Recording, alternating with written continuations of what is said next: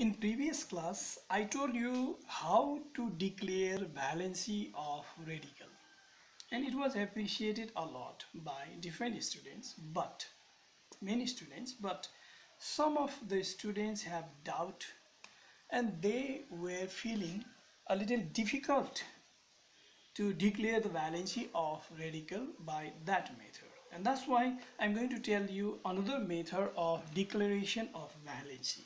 Look at this. All of we know that valency of sulfate is 2, but how? Let's talk about this. Let's say sulfate has got sulfur and 4 oxygen, 1, 2, 3 and 4.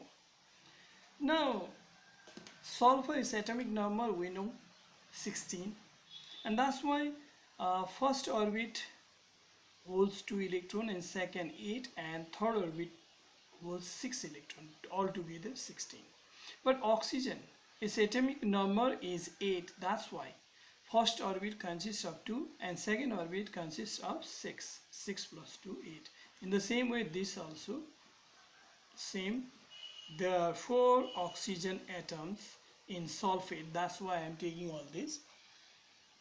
Okay, now we can think like this also. The element takes part in the chemical reaction to fulfill the number of electrons in the outermost cell of their atom. This is true for every normal elements, and that's why they form octet in the outermost cell. Octet means what? The condition of the element having 8 electrons in the outermost cell, maximum 8 electrons in the outermost cell. To fulfill its outermost cell is called octet. That's why oxygen, this oxygen atom takes 2 electrons from this.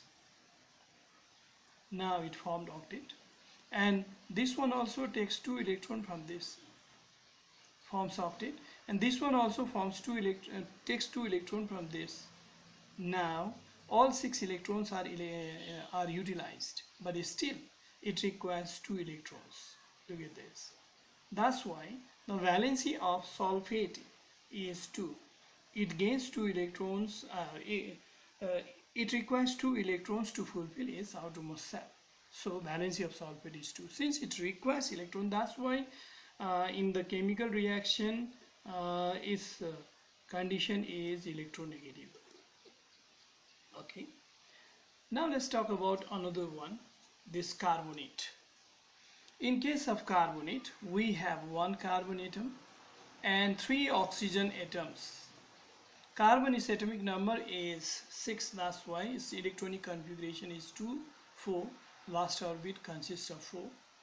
And in the same way, oxygen, previously I told you 2 and 6, and here also 2, 6, and here also 2, 6. Now look at this.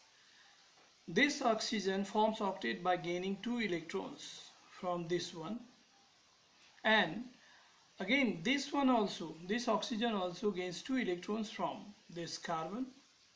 Now all the 4 are utilized. Now still it requires 2 electrons, and that's why its valency is 2. And since it gains electron in the chemical reaction, that's why it is electronegative. Okay, now nitrate. Let's talk about nitrate. Nitrate consists of nitrogen and oxygen. There are 3 oxygens. Nitrogen atomic number is 2 plus 5, 7. Its atomic number is 7, 2 and 5. Last orbit holds 5. And oxygen has got 2 and 6. We know this, previously I told. And this oxygen also 2 and 6, and this one also 2 and 6. Now look at this. This oxygen gains 2 electrons from this nitrogen and it forms octet. Again it gains 2 electrons from this and it forms octet. But it gains only 1 electron from nitrogen and still 1 is needed. That's why its valency is 1. And it requires 1 electron, that's why it is electronegative. Now in the same way, let's talk about hydroxide.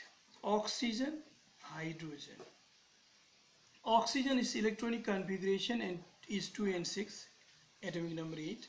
Hydrogen, it has only one electron. That's why hydrogen gives one electron to this oxygen. Now there are altogether 7 in the outermost cell. To form octet, still one is missing, so its valency is 1. And it requires one electron, that's why it is electronegative. Now let's talk about this ammonium, nitrogen, and it has 4 hydrogen atoms. 4 hydrogen atoms.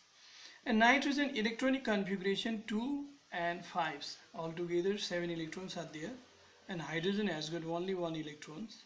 And all these hydrogen, when gives electron to nitrogen, look at this, share electron to nitrogen, then 5 plus 4 becomes 9. Now 8 forms octet. 1 is extra electron which it donate in the chemical reaction, that's why its valency is 1, and since it donate electrons, that's why it is electropositive. This way also we can declare valency of radicals.